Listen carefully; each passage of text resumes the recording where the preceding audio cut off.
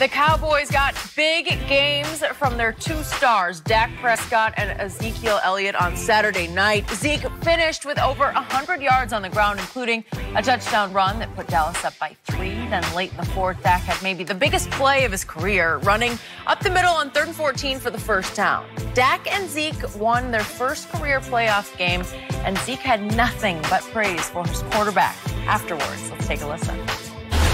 What were you thinking when you saw him take off? It's simple. He's a grown-ass man. That's what it is. That's how he played today, and he led us to this win. I feel like I'm a grown-ass man just in general. So playing like it or not, I'll take the compliment. We went into this game expecting pretty much to do what we did, knowing we're playing a great Seattle team, knowing the game was going to serve us some ups and some downs, but we expected this. We expected to win. So, I mean, as I said, it was excitement. I mean, we're in a tournament where you win or go home, and we won, and we're going to go on to the next one. So it's about moving forward now. Okay, Shannon, what was the biggest reason for the Cowboys win? I thought it was Zeke being able to run the football the way he did, because what he allows you to do is control the clock and keep the opposing team's offense off the field. If you look at Zeke through his career, when he rushes the ball for 130-plus yards, they're 10-0. He got to 120. He got to 137. Ooh. And when you can run the ball like they were able to run it, it sets you up for 3rd and short, 3rd and manageable. So now we can hand it to him again, or we can go play pass. And so I thought Zeke running the football. Now, look, there's enough credit to go around. But if you ask me, the one thing that the Cowboys must do to continue this role that they're on is Zeke has to continue to run the football. Yeah, the defense did an unbelievable job. They choked off the run. The #1 running team had very minimal rush yards. And if you take away that 28-yard run by Penny in the 3rd quarter, the other carries were 23 for 45. The Cowboys said, look, we refuse to let you run the ball in between the tackles. They did a lot of pinching their ends. You see DeMarcus Lawrence get a lot of tackles for losses. Gregory did the same thing. But when Russell kept the ball, he was scot-free around the end. I'm surprised, Skip, they didn't run that more. They didn't put the ball in Russell and say, instead of sitting back here throwing it, maybe you run the ball a little bit more. But I thought Zeke being able to run the football, being able to control the clock, control tempo, I thought was the very key to them winning. Because if you look at Dak, and Skip, you love, ooh, Dak, he was this and he was that. Dak Prescott. I haven't said a word yet. No. How do you know what I'm going to say? Because I just know you. Yeah. Dak was 22 of 33, 226, 1 touchdown, 1 interception. Okay, but he only attempted 4 throws over 15 yards. He's one for 4. So it shows me he was doing what? A lot of dinking and dacking. Oh, and you just because I know you was going to do this, he averaged 6.8. If he had done that in the regular season, over the course of the season, that'd have been 27th in yards per attempt. So I don't want you to get all excited about what you saw. But I just want you to know this before I turn it over to you. It's going to come to an end this weekend. That's all you got to say? Simple as that? It was Zeke.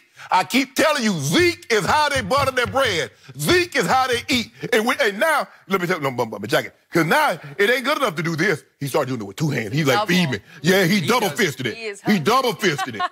When he eats with 2 hands. Yeah! Notice that. Yeah! So, here we go again. Okay.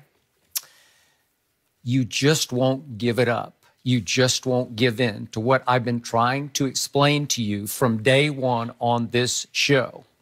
The Dallas Cowboys go as number 4 Stop goes. it. They go as Dak Prescott goes. He is the heartbeat of this football team. He is the alpha. He is the leader. He is the driving force, and he has turned into one of the great playmakers in this league today. Yeah, but I'm not arguing anything that you said, that he's the heartbeat, that he's the leader. Well, I'm not arguing that. So let's look at what really happened here. When Russell Wilson and I have the highest respect for Russell Wilson, because you want to talk about making plays. He made 3 throws in that game where I just sat back and said, that's just too good, He made blind throws with blitzers right in his face, and he just threw rainbows to Doug Baldwin and then to Lockett a couple of times where I just said, that's just too good. But Dak Prescott was better. Dak Prescott outplayed Russell Wilson. Dak Prescott responded again and again and overcame Russell Wilson, because what happened in the 3rd quarter, late in the 3rd quarter, Russell Wilson drove them down, and finally, to your point, they went read option, keep, twice, touchdown. There it was. And I was like, we can't stop that if they keep doing that.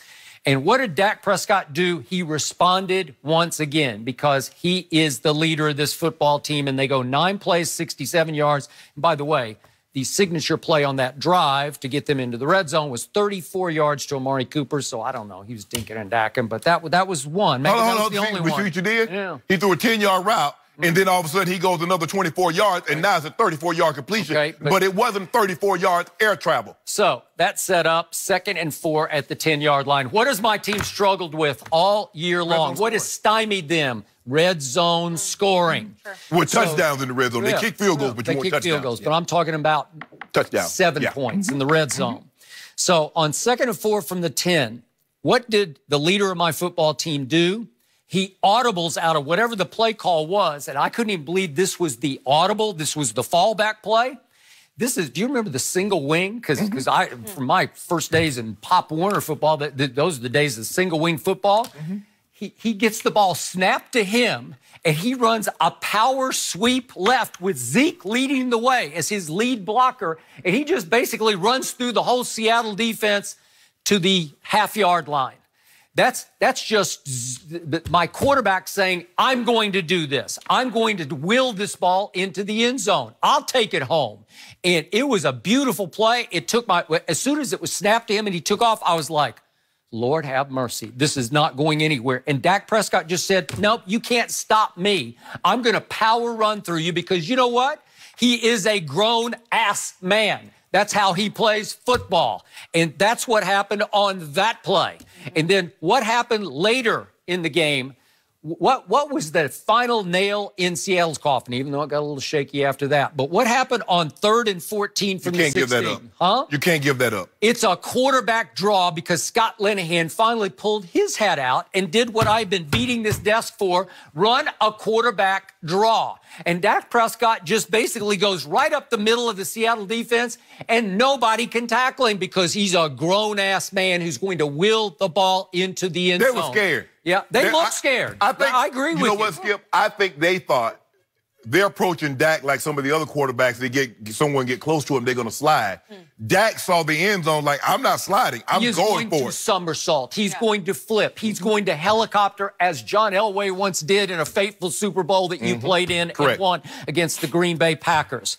So I'm going to quote my man Lil Wayne. I'm texting back and forth on Saturday night with Lil Wayne, who's no Cowboy fan, trust me, because he's a big Green Bay Packer fan, and he's like you. He's a much bigger Zeke fan than a Dak fan. But we went back and forth a couple of texts, and this was his conclusive line, and I'm going to read it here because Lil Wayne is deep when it comes to sports. He's very insightful and profound, and he said about Dak Prescott, it's like he's playing for something more than everyone else on the team is playing for. That's how I feel when I watch him. Like, this is all guts, all heart. Like, whatever I have to do, if it's with my arm or my legs, I'm going to do that to win this game because I want this even more than anybody else on my football team wants it.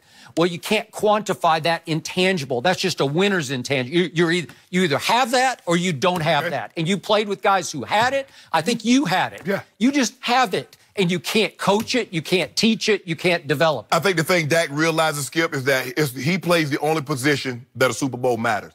If a wide receiver is on a team that wins the Super Bowl, they're not going to say they won the Super Bowl because of him. Yep. You win the Super Bowl, now unless it's a situation kind of like what we had in Baltimore or Brad Johnson with Tampa. For the most part, Skip, the quarterback's going to get the lion's share of the credit because he takes the snaps and he's going to have to make a throw. He's going to have to make decisions that either help or hinder his team's ability to win that game. So Dak understands that, Skip, no matter what we think of him. And we can say, oh, it's Zeke, it's Zeke, it's Zeke. But if the Cowboys get 2 and they win the Super Bowl, Dak understands who's going to get the credit. Well, does he? I don't think he cares who gets the credit. No. But I'm just saying how the perception, how the view. All right. Skip, we look at Joe Flacco totally different because he won that one game. Joe Flacco's been terrible in the regular season. He's led the league in interception. And then now everybody, we're going to talk about him in a minute, clamoring for him. But because he won the Super Bowl, we look at him totally different had he not. Okay, so do I credit Zeke for Saturday night? Yes, I do, because he had 137 yards. But how did he get them? On one play, he goes for 44, and it's the weirdest play of the year for his run. Yeah, because Griffin, Nobody's 26. home. Nobody's home. He, 26, Griffin, I hate calling out players, Jenny, but I must in this situation. You have force. You cannot let nobody. I don't even know where he went. He's up, first of all, he's off the ball. And then he goes back to the middle. For what? You are the force. I don't know. Nobody is home. Twice it happened. Bounces it off right tackle. What right? did he look? I don't know. Nobody's home. He just runs. When people say more games are lost as opposed to won, those are the type plays that get you beat. Those are the kind of plays that get DB coaches fired. Those are the type plays that get defensive coordinators fired. You have a responsibility. You are the fourth element, which means nothing is to get outside. Okay. You sound like an angry fan who because Seattle to win the game. No, you know what I hate, Skip? Whether I pick someone in the middle and win or not, because I know they practice this. I don't know what the defensive, what was the call?